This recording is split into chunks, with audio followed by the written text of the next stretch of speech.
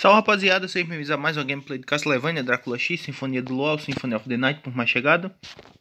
Modo Richter Belmonte.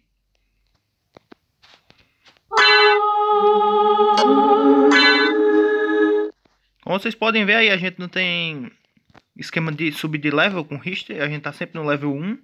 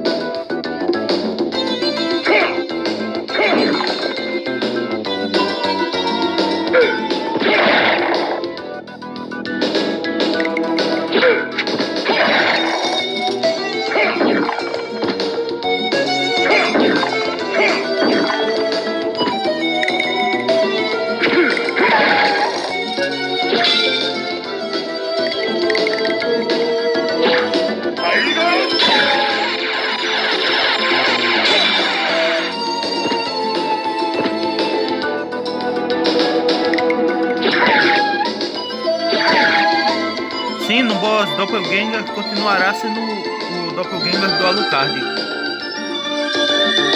Teria sido foda se fosse o do Richter. E é uma batalha Richter contra Richter.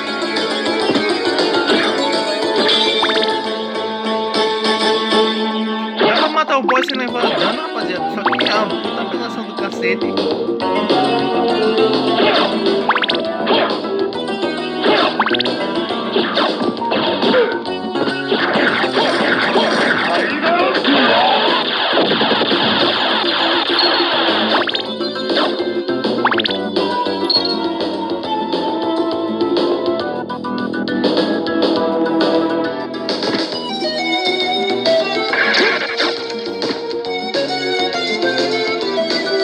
Pra vocês verem série de All Boss no Damage, eu recomendo vocês irem no Shadow Serg.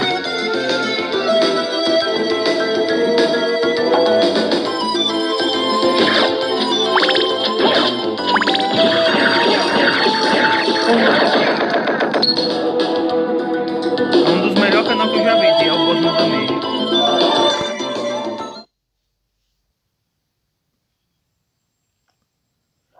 Quando eu digo ver, rapaziada, é olhar por cima, sabe?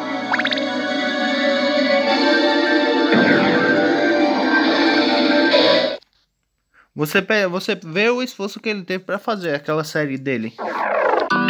Você não precisa nem assistir direito, você já percebe logo de cara.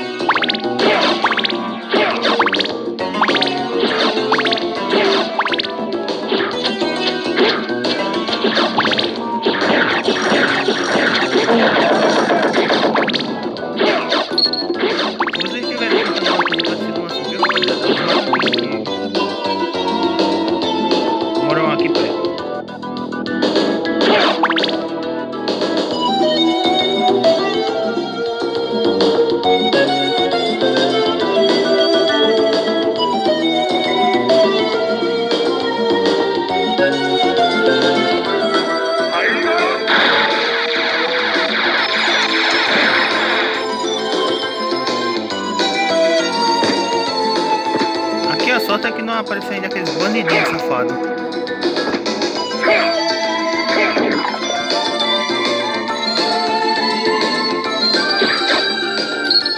Aí você já está se perguntando qual? O guaxinista.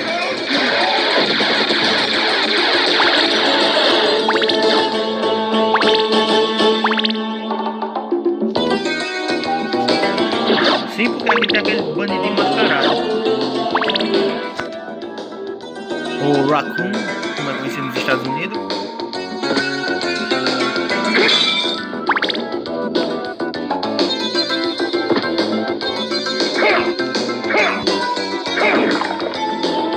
Nunca vi em inglês, não, então deve ser.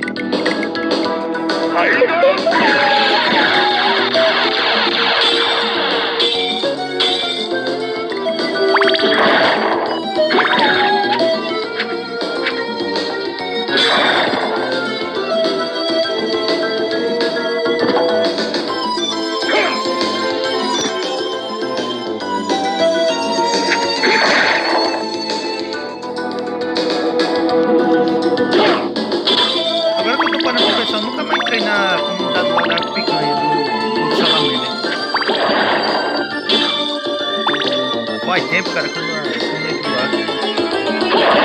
Sim, pra quem não sabe, eu faço parte da picanha.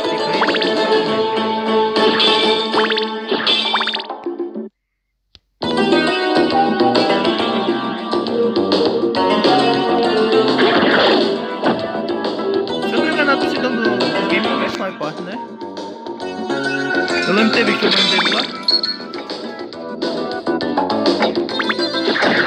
Cara, lá vem esse lazarento, velho.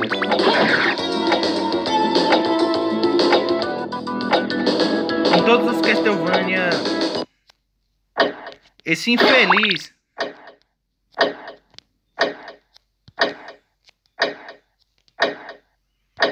E eu perdi pra passar de boa essa parte.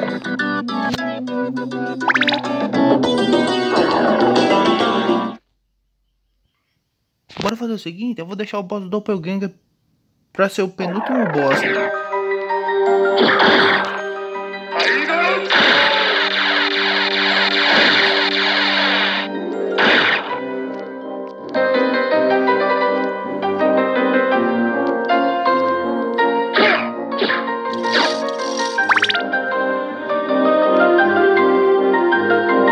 Só que aqui, infelizmente, a gente nunca teve a sorte de ser roubado não por um guaxinim.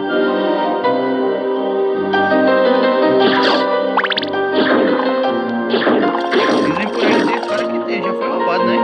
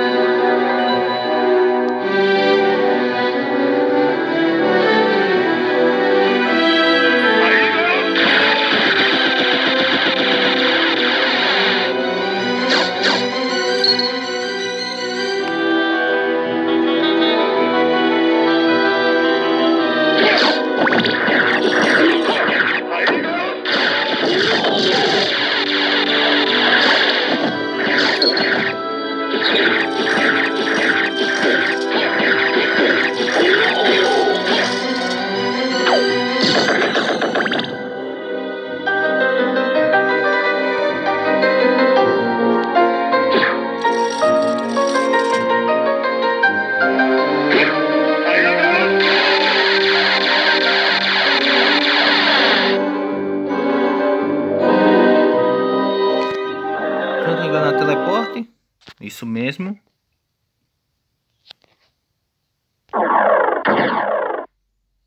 Já conseguimos aqui o teleporte do Coliseu e do alojamento de Rocks.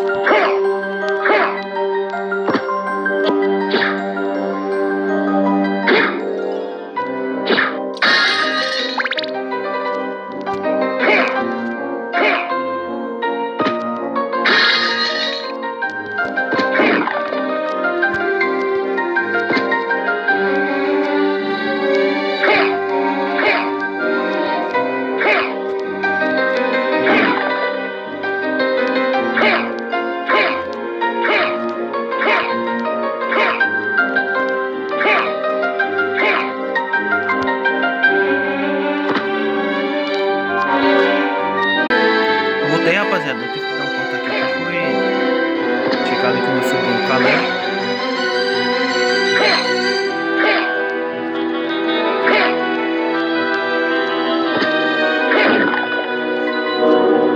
Cara, eu sempre detestei essa parte aqui.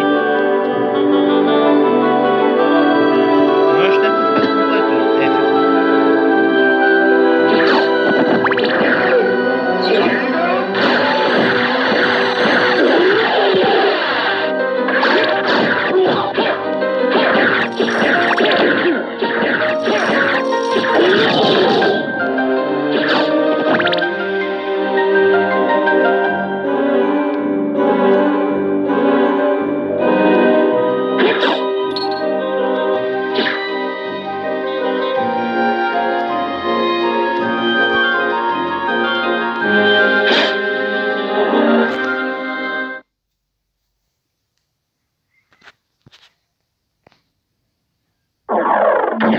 Se vocês quiserem zerar o game também, rapaziada, é só ter a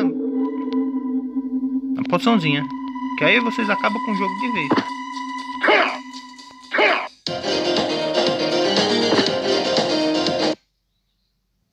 Eu vou mostrar ela numa boss fight.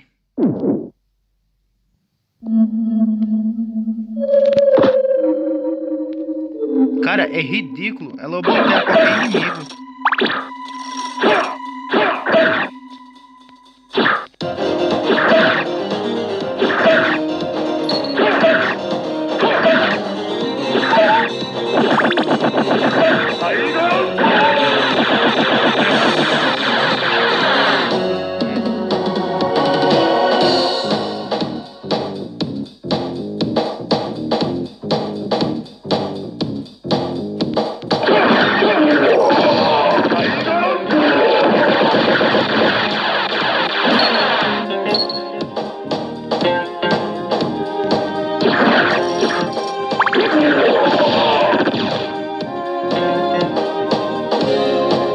Richter era inimigo que quase todo jogador de Castlevania odiava.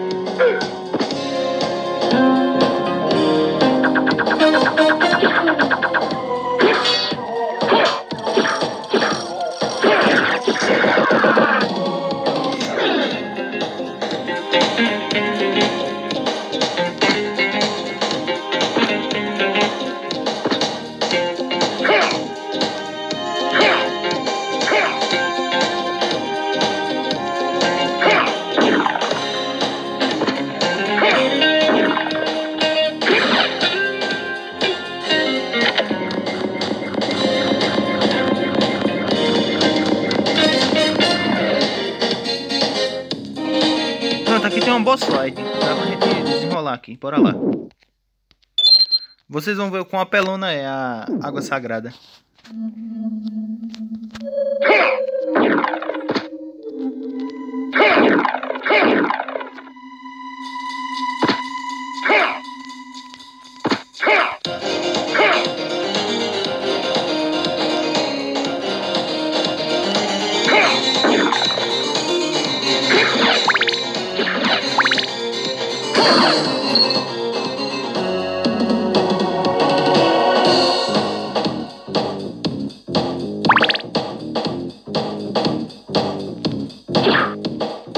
Vocês podem ver uma das boss fights que vai estar cortada dessa daqui, ó. E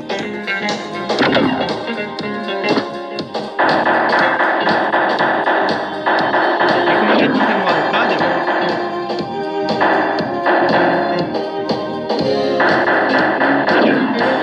não temos a obrigação de pegar a névoa, a gente não tem a obrigação também de matar o inimigo dali.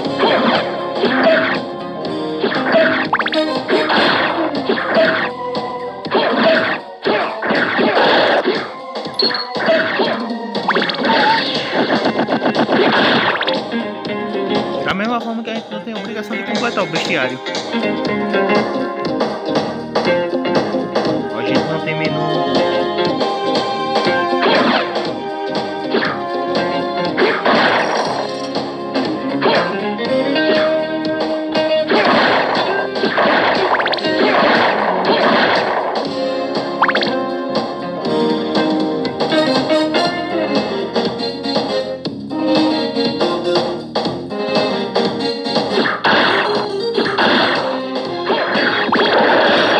Terremoto ali atrás, ó.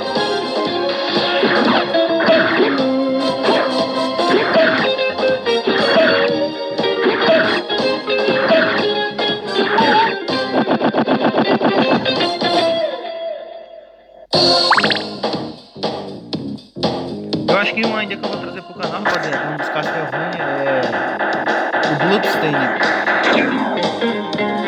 O Jesus.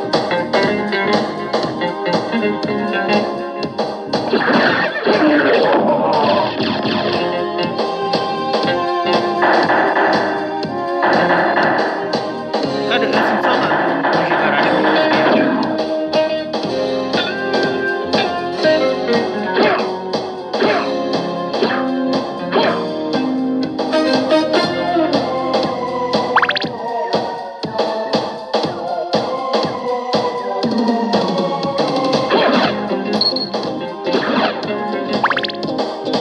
Eu nunca vi um cara que amarra tanto o Castlevania.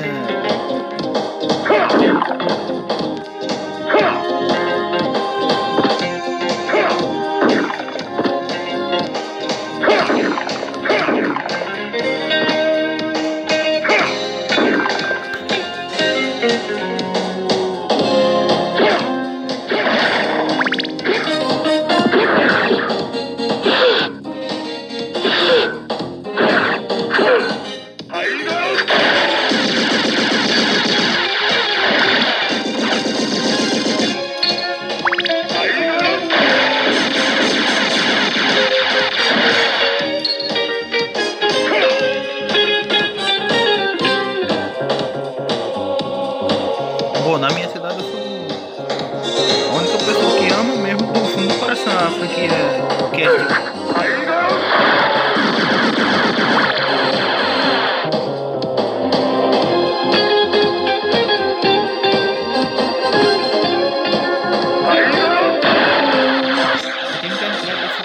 Isso não é facturada não. Literalmente eu sou a única pessoa daqui da minha cidade que joga isso.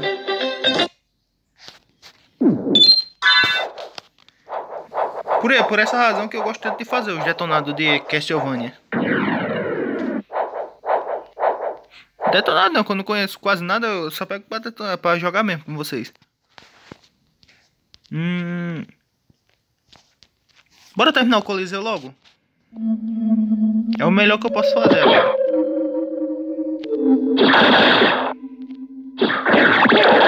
Cara, mas olha a profundidade que tem no cenário, velho.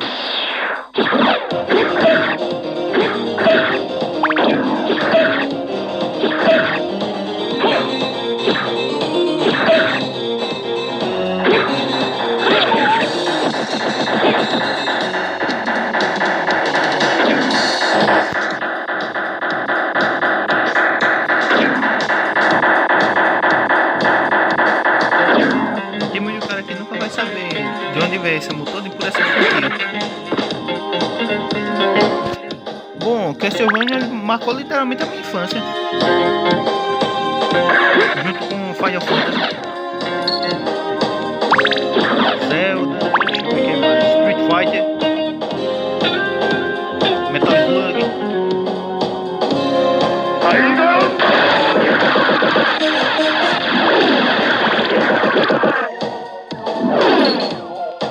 Bom, eu vou estar nesse nível aqui, ó. É tipo o seguinte, para muitas pessoas, o primeiro anime que muitas pessoas viram foi qual?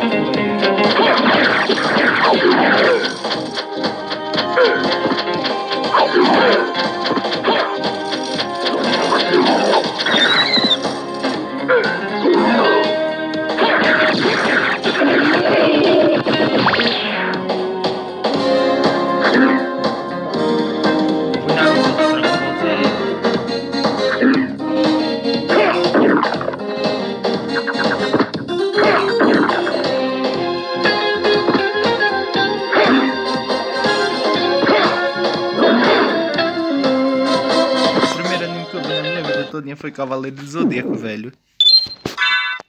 E o pior é que até hoje eu sou apaixonado, velho, por Cavaleiro do Zodíaco. Eu assisto direto. Bom, mas eu vou ficando por aqui, rapaziada. Nos vemos na próxima. Valeu aí. Tchau, tchau, galera. Falou!